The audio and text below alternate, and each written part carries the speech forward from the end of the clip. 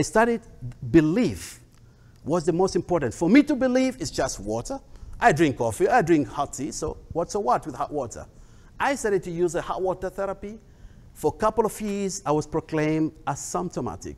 The moment I started to take the hot water, completely, I stopped taking medication. Not because I don't like to take medication, but it is a way of belief that my body has been finding the uncertain. Anyway, based on that, when I was found asymptomatic, you can give me your email, I can send you the report of the medical committee, full body checkup. Till now, for 9 years, me and my family, we live with the hot water therapy. So based on that, I wanted to share the world. But when I said it to share, a lot of questions, more especially when I reach like universities, the colleges to conduct the lectures, because people talk, people share the news. So they say, come on, you share what you have. But I'm not prepared. So I had to do personal study, till I did my PhD in alternative medicine. That's just a glimpse of that.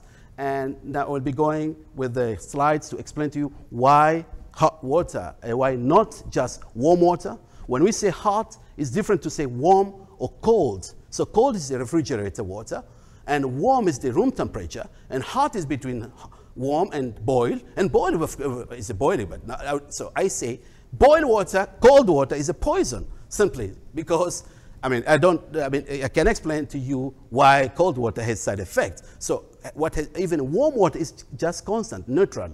So I moved into hot water with a specific temperature, which we'll explain here. And I'm addicted to hot water. The reason, everybody, we're made up of the body and soul. Whatever you give to your body, your soul starts to search for it. That's why you can become, addicted to smoking, addicted to whatever it is. So I'm addicted to hot water. And I hope that all of you will become addicted to hot water.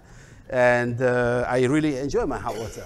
So actually, I enjoy... Hot water, how hot is it? You boil it when you drink it? Hot, about 50 degrees Celsius or 122 Fahrenheit, or because you do not take a thermostat when you go to a coffee shop, to get you hot coffee. Your body has its own way to check the temperature. You take your hot coffee by sip. You take your hot water not by sip, you just fill your mouth without burning yourself. So that's hot water. I hope Gloria can help us about distributing hot water. So between 120 and 125, which is the same temperature. Exactly. Hot stone. Yes, exactly. Yes, it's like hot stone for the, yes, you're right. I like some of the quotes which reflect, we correlate with what we're talking about hot water therapy. I believe what Thomas Edison, what he said, the doctor of the future will give no medicine, but will interest his patients in the care of the human frame, in diet and in the cause and prevention of disease. I enjoy about osteopathic, and this is Virginia College of Osteopathic Medicine. Very interesting.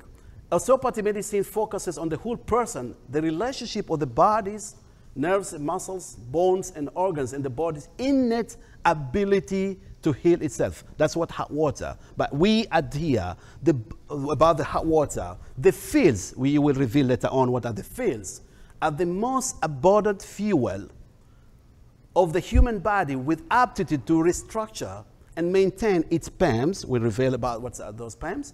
Health for its own innate healing potential. That's from the hot water. Why? The PAMs here just abbreviated with physical, emotional, mental, and spiritual. And being a member of American Holistic Health Association, they believe that a human being, being healthy doesn't mean absence of a disease. It's being healthy physically, emotionally, mentally, and spiritually. And we will reveal why hot water therapy is correlated with the PAMS aspect of life that everybody is running after. So it's not just about disease, it's about the PAMS aspect of life. And the 4 essential elements here defined by water, oxygen, hydrogen, and energy. We will reveal later on why these 4 aspects. So the hot water therapy falls into various modalities. You have the external healing method, and you have the internal healing method. You have the hydrothermal. For the external hydrothermal therapy, everybody knows about the steam therapy. Hydrothermal massage therapy, and you have the hydrothermal towel therapy. For the internal healing method, you have the therapeutic method of drinking, which is the most essential to provide the fuel for the body, drinking hot water. The next stretching method, the cataphat burning, and you have the thermal air therapy.